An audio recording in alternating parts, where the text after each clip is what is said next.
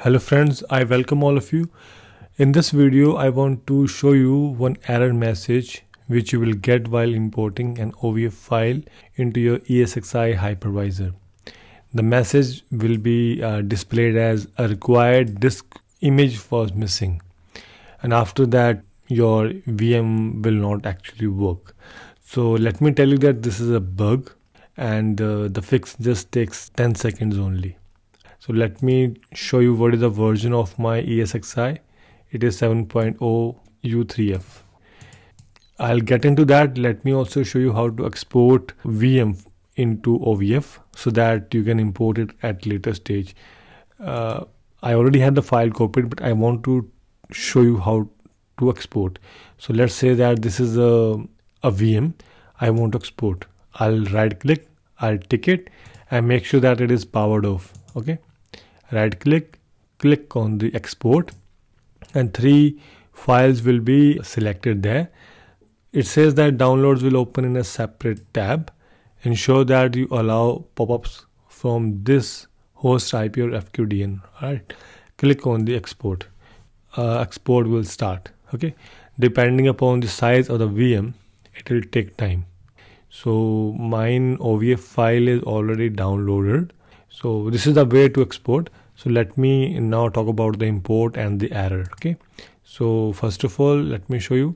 These 3 are the files which I am going to import, and then the error message will appear. Okay, so I'll go to this hypervisor. I'll click on create and register VM. I'll click on deploy a virtual machine from an OVF file or OVF file. So click next. So give it a name, test11, and click on to select the files. Again, give a name.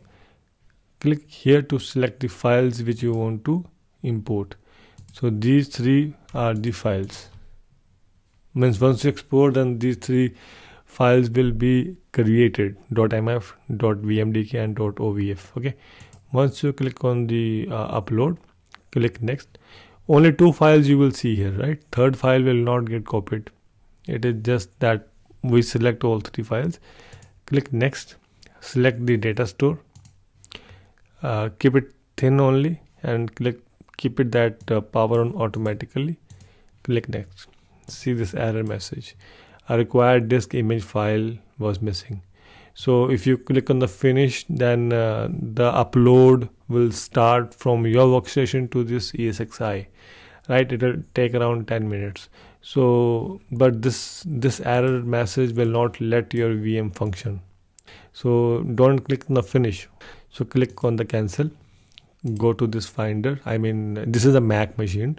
You may use your Windows machine, and just hover your mouse to the OVF file. Okay.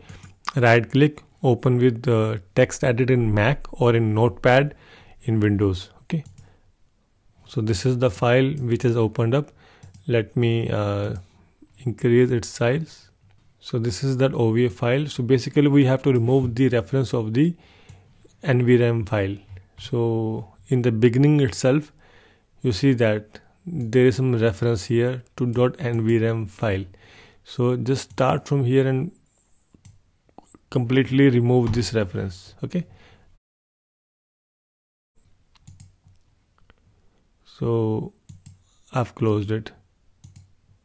So now let's close it. Let's import it.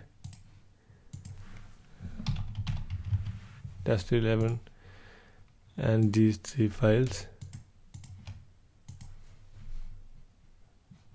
Next. Now you see that there's no error message. Click on the finish. Now you see the upload is going to start. This is the first file. Which one? Yeah, it is importing the VM. See this is upload. So upload is happening. It will take some time because actually I'm on the Wi-Fi, and in 1 hour time it will be done, and then things will be okay, right? So you learned how to remove this error message. It was so easy.